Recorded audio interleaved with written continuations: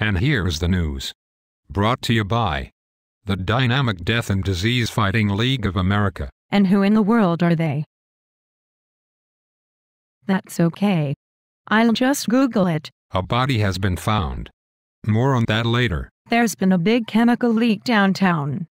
But there is no danger to the public. Because they are all dead. On a lighter note, the murder rate is way below what it has been. Good to know. We are going to take a break. When we come back, a colorful summary of the day's horrific traffic accidents. Okay. We're back. It was just the usual 50-car pileup on the freeways. On a more depressing note, the government is going to start taxing the internet.